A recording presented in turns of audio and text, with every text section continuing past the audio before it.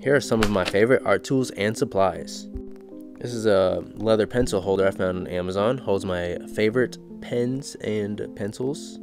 This is a brush pen. I don't remember the name of it, but it's really nice, really smooth.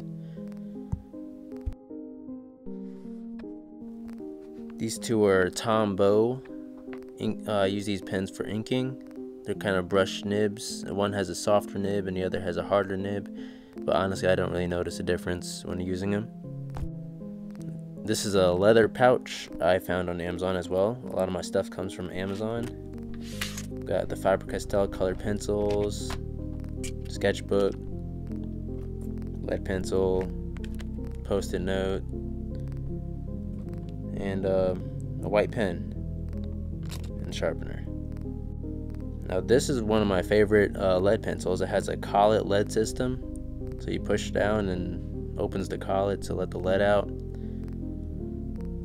it's really nice. I really like these. Very cool.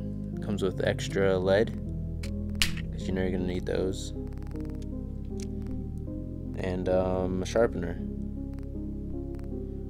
Alright, so to sharpen it, you extend to the required length, and then you put it in and spin to win. Get your sharp lead in seconds. Clean the tip, and there you go, you have a sharp lead. This is the Staedtler Mars Technico lead pencil. One of my favorites.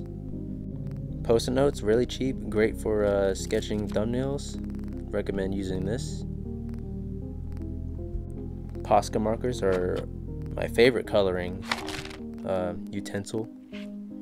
Very opaque, and yeah, they don't bleed. I really like them. These are receipt books. They're also very cheap. You get a lot of them. Blank receipt books, great for sketching. This is a travel watercolor kit. I'm not very good with watercolor, but it's very nice, handy. You got the pans on the side, little collapsible brush, and then you got the little pouch thing to hold the water. You could also use it as a pan for your stuff, and then the cap actually can be used to hold the water and clean your brushes. This is just some of the stuff that I like to use, but just to start, all you really need is a simple pencil and some paper. Let me know in the comments what you like to use.